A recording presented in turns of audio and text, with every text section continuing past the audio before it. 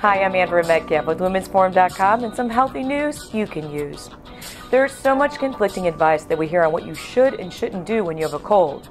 Don't exercise if you're sick or eat some chicken soup. But here's something you may have heard and even tried if you had clogged ears or cold with congestion. It's called ear candling.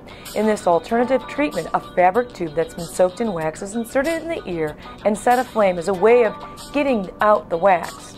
Now, many doctors agree that people often hear this creates a vacuum-like suction that'll pull the bad stuff out, like earwax, impurities from the congestion and toxin.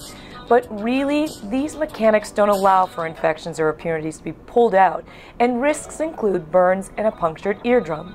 When you've got wax buildup problem, see your doctor. They have special tools that are effectively designed to get the earwax out safely. Check out more of these Don't Waste Your Time health tips on our Facebook page on womensforum.com and Health Buzz. I'm Andrea Metcalf.